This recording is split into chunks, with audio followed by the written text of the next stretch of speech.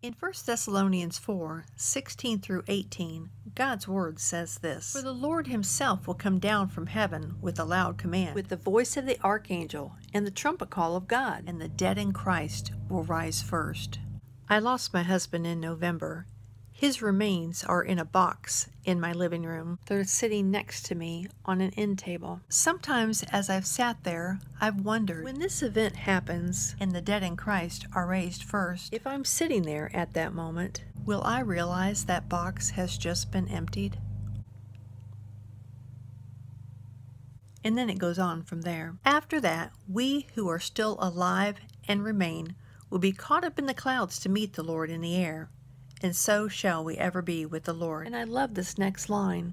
Encourage one another with these words. Why is it that this passage that's meant to be an encouragement to God's children has instead become a source of such great dissension and division and straight up meanness? There is no rapture. We can't know the day or the hour. You're going to go to hell for teaching a pre-trib rapture. Those are things I hear on a daily basis. If you're a Christian, I'm your sister. Does it not bother you to hurt my feelings? To call me names and telling me that I'm going to go to hell? I don't understand that. I don't understand that at all.